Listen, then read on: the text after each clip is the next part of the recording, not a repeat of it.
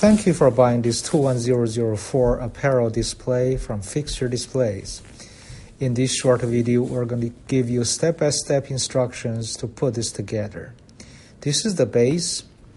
We have the center support tower panels, end panels, which come with the sign holders on one side of the panel, and the top hardware and shelf panels. If you have any questions, feel free to email us cs@fixturedisplays.com. First, you want to identify the base and put all the bolts or screws onto the holes. You can use a simple screwdriver or a light-duty power drill to save some time. Now we're going to insert all the cams into the big holes. On the cam, there is a very small arrow. We're going to have a close-up and make sure this arrow faces out toward the opening of the hole on the edge. If it is not, the assembly would not be as snug as it can be.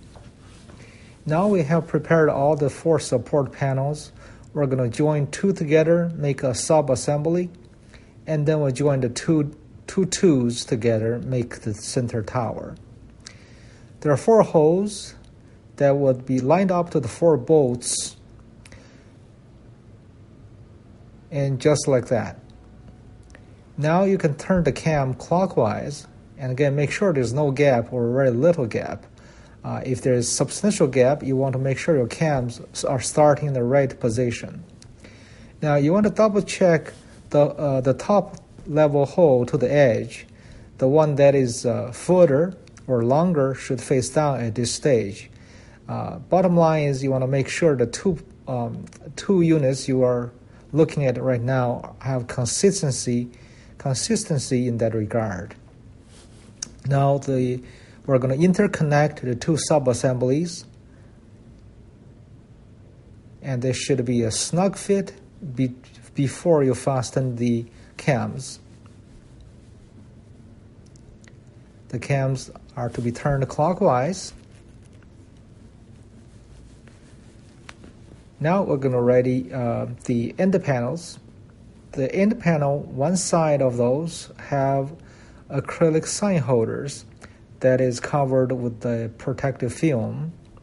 You don't want to peel that off yet, but you could if you handle this with care, you can peel that off now, and you may encounter some difficulty peeling. If that occurs, you can use some rubbing alcohol to clean that off. Once we have all the 4 end panels in place, we're going to put the base onto the very top, and then of course we're going to flip that. A couple of people would be good to have to do this next couple of steps, although one person is adequate to do so, but 2 people will just give you a little more safety. Now we have it flipped. We're going to do the same on the top, which should be a lot simpler because of the lighter weight. Fixture Displays have a large selection of stock displays on our website, www.fixturedisplays.com. Feel free to browse around, and you can find many other products fit for your store or consumer products that fit your everyday needs. Now we're going to try to put a few shelves in. Again, the shelves are adjustable. You can pick your positions. Each tier is 6 inches apart. In this particular example, we're doing 12-inch intervals.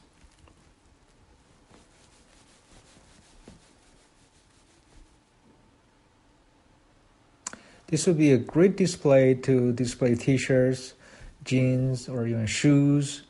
If you do need additional shelves, feel free to contact us. We do not stock them, but we'll be happy to order them for you. Now we're peeling the protective films off. Again, if you have any difficulty, use rubbing alcohol. To insert graphics, you want to remove the screws, and then you can insert your graphics. The graphics is 8 inches wide, 49 inches long. You don't have to utilize the full length or height, but do try to center it, and then you can fasten the screws back. We're going to give you some dimensions. It's 23 inches wide, 23 inches deep, and 57 inches tall.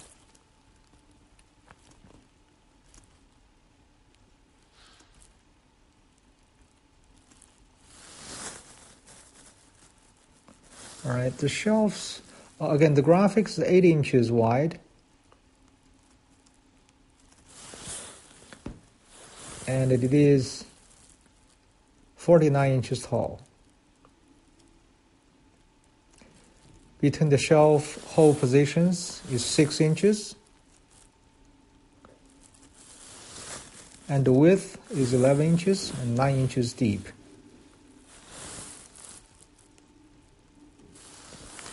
The entire unit weighs about 94 pounds. If you like our product or this video, we can really use a good review. Feel free to share in your social network. And this is how it spins.